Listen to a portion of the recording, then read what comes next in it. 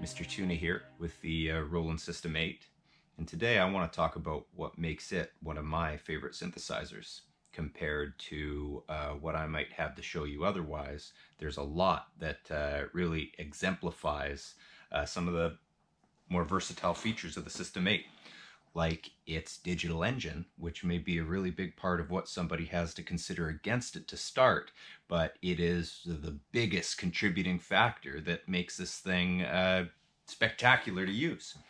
And not the least of which is the sound, because you'd be hard-pressed to know the difference or even appreciate it compared to something true analog like the SH-101 here, which I have hooked up to the machine, or any synth that it rivals, because it sounds fantastic. This is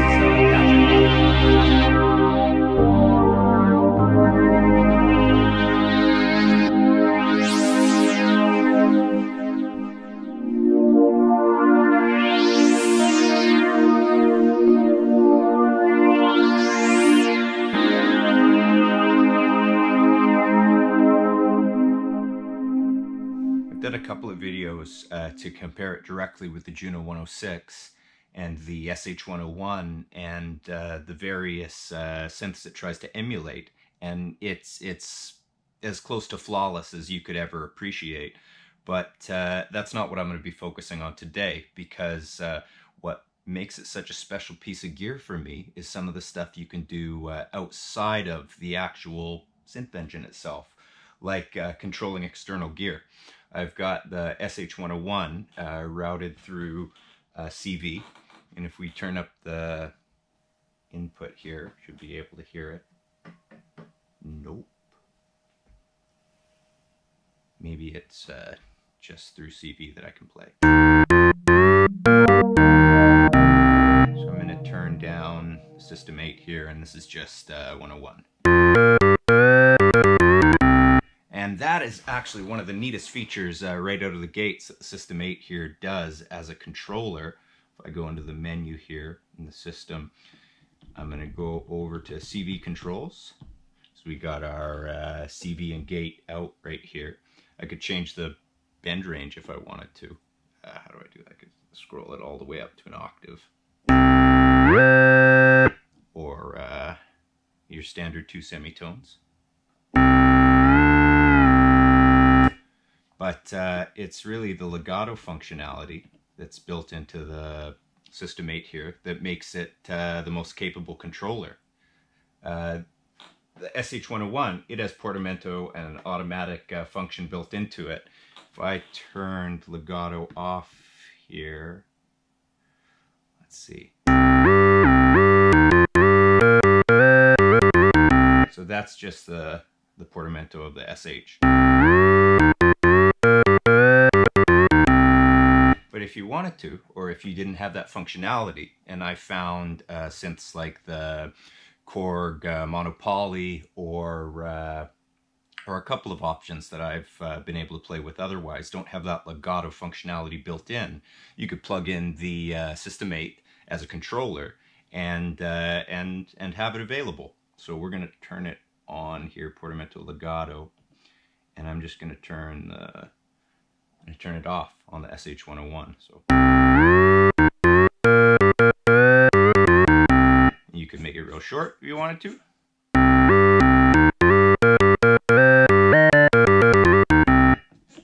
Or real long.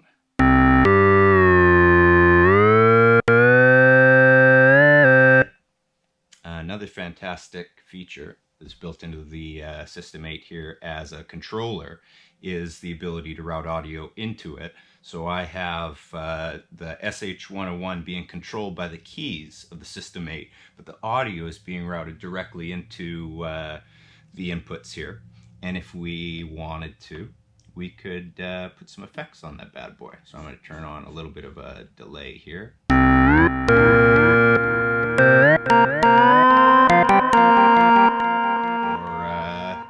And some reverb. There we go. I like the reverb. And there's a lot of depth built into the effects section for the inputs. There's a pre-delay and low cuts and high cuts and densities. The reverb's actually quite a deep build.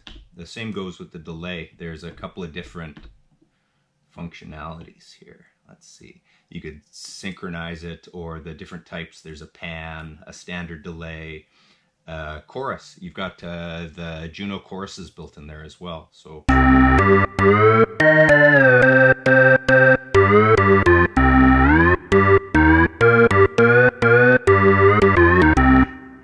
chorus 2 and flanger.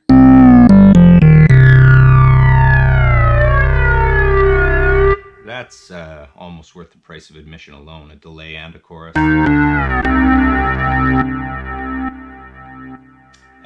And then we might as well, we just add in the SH-101 built into the System-8 here. You could double it up.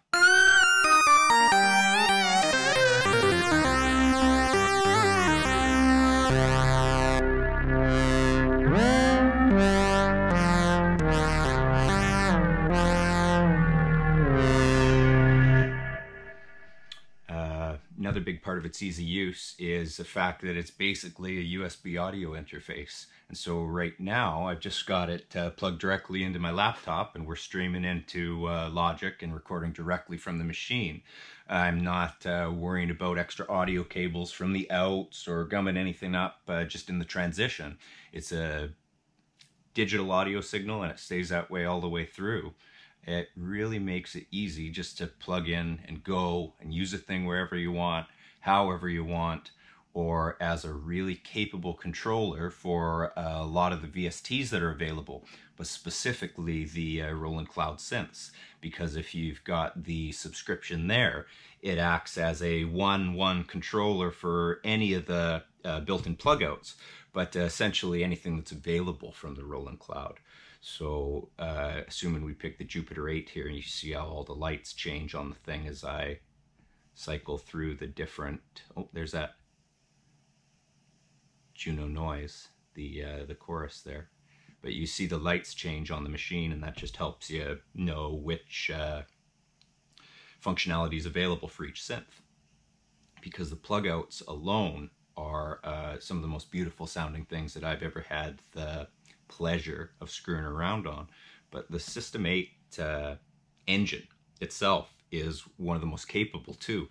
And in the last year, some of the big upgrades, some of the big changes that they've made have really brought this thing into a different category of sound, where you might have had very traditional subtractive analog sounds, or something a little more bread and butter when it first came out. The new oscillators in these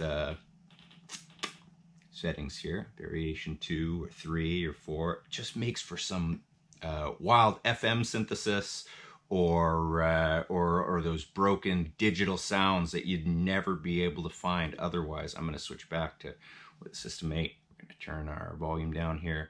That is an initialized patch. We're going to go to some FMs.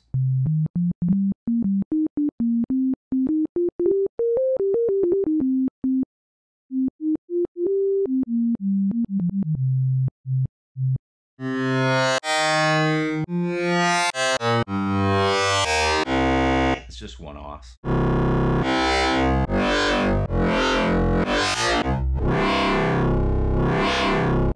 And you could modulate that with the LFO.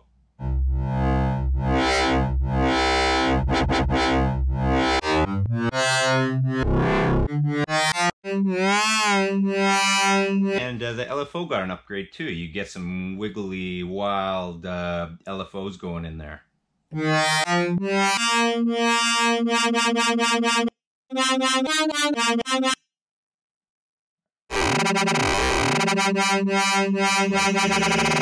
LFO modulating an LFO. And so that's all built into the oscillators. You get just some dirty sounds out of this thing. That's, let's see, a couple of algorithms on top of each other.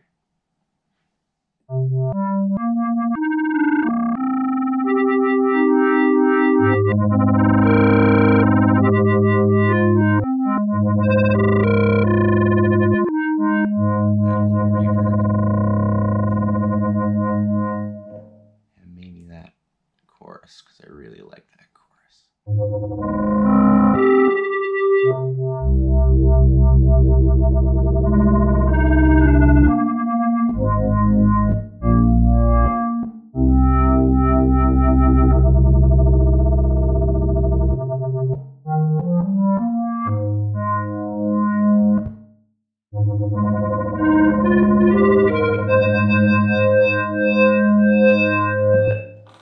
The sequencer here is one of the better features built into the synth as well, and I feel like it's one of the most overlooked because it's a really capable machine within a machine, and something that you can use to sequence other gear simultaneously, or just generate some cool song ideas right away. Let's pick a patch here.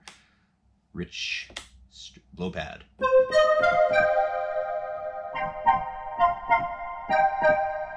And there might just be a sequence loaded right in there. That'd be way too easy.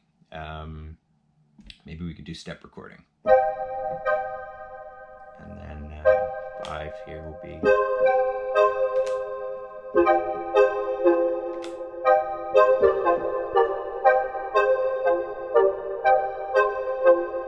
Get that into real time.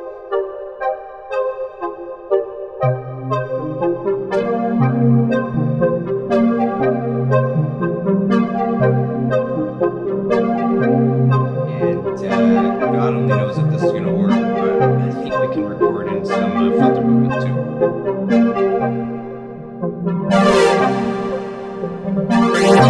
Nice.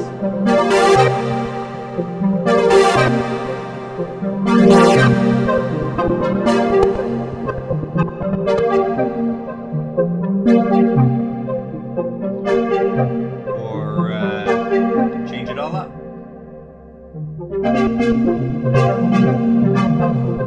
Just random.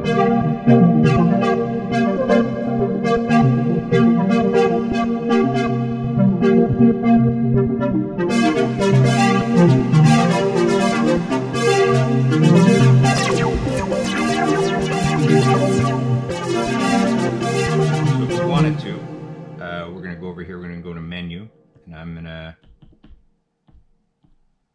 go to my system. And I go back to the CV input. And we're going to change our source from the keyboard to the step sequencer. And we're just going to see what happens when we press. We're going to turn that down. Press start. I'm going to turn this up. Maybe we need to get rid of that portamento. Let's see. What a terrible, terrible patch. I'm gonna find it. Legato, let's just get rid of it. So now we got a cool random sequence going on the SH.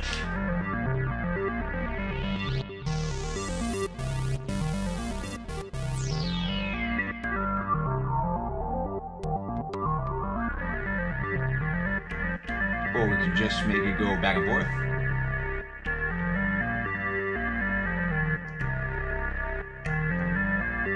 Or in a weird zigzaggy pattern.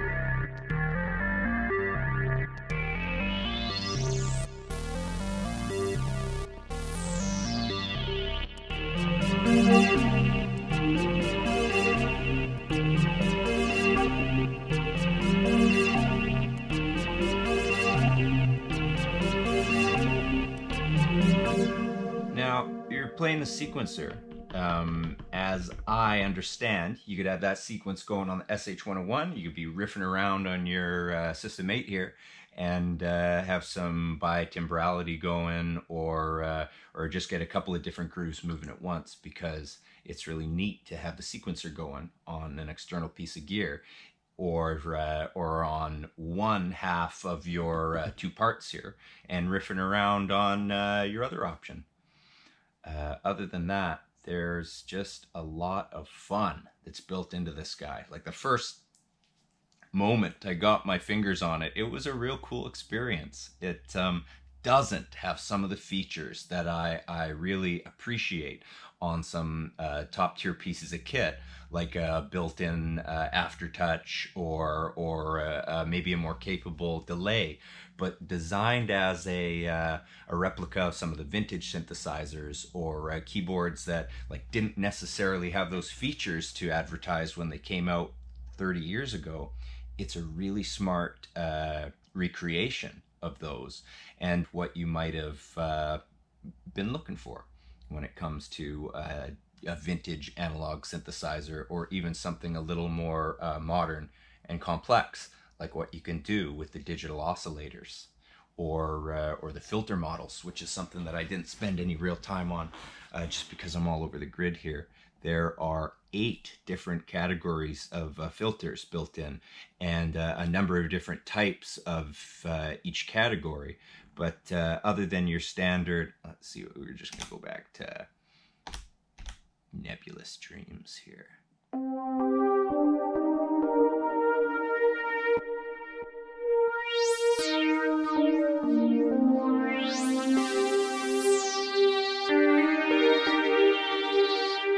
So I think that's the System 1 filter. Actually, when I was making that patch, we're just going to flip over to sidebands, because there's some wild sidebandy sounds that come out of this thing.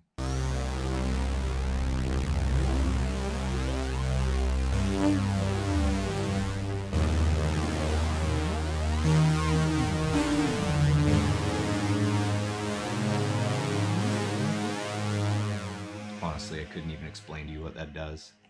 Over here, sideband 1.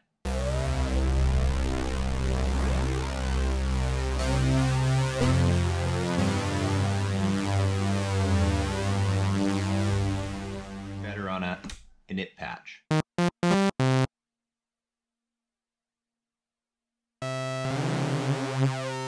Wow.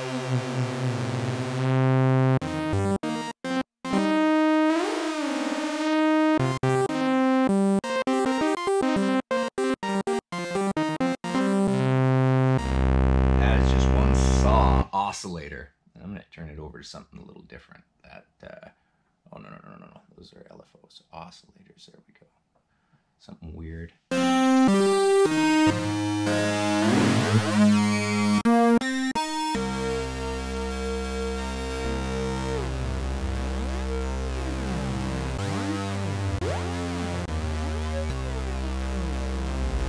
It's like a robot of some kind. And we just flip over some other sideband here just to see.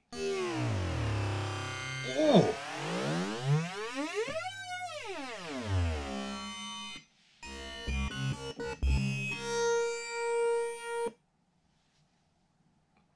There's System 1 filter.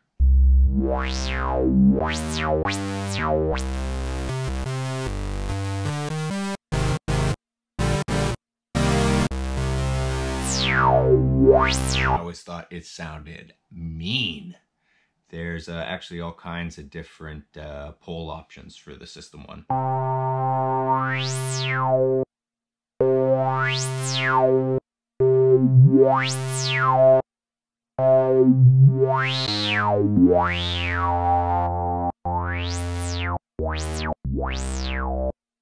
You got your Jupiter 8 and your Juno 106. And your formats. The Jupiter 8, the Juno 106, they are sweet and silky, just like you would hope.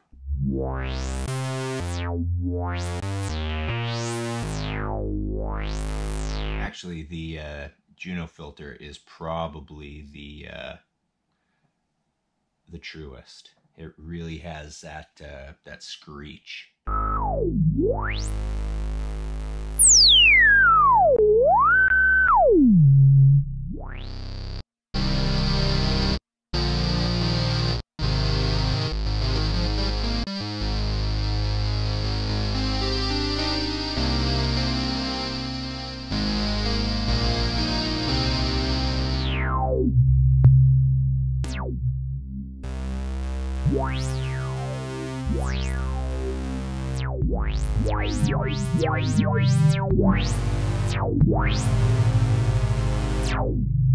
And those weird format filters, we'll just leave some envelope action on there so we can hear it.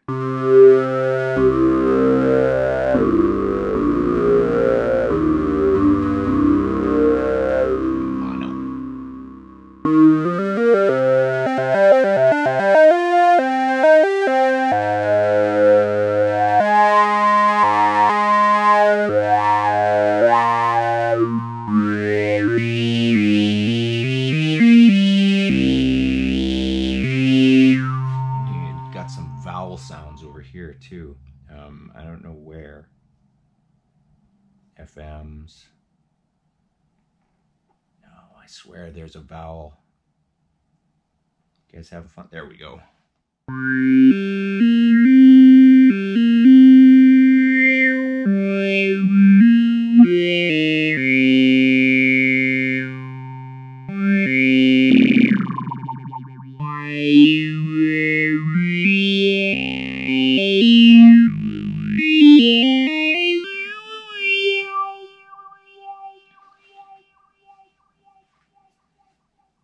I don't know.